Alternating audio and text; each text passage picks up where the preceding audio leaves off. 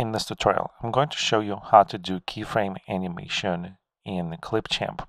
Actually, we're not going to do that because keyframe animation is a feature that does not exist in Clipchamp.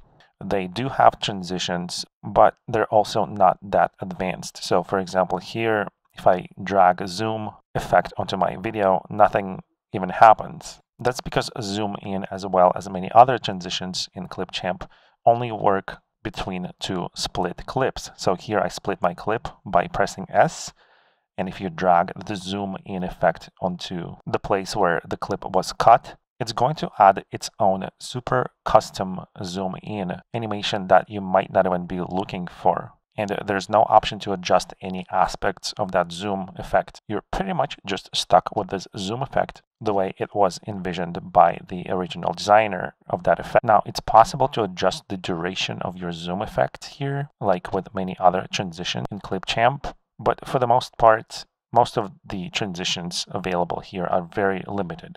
And some of them cannot even be chosen because you need the full paid version of Clipchamp to access them. Now, I'm not trying to bash Clipchamp in any way, but as someone who covered so many different video editors, I can say that it's going to be very difficult for Clipchamp to compete with other video editing packages out there. Because even in the free versions of those editors, you get access to keyframe animation as well as motion tracking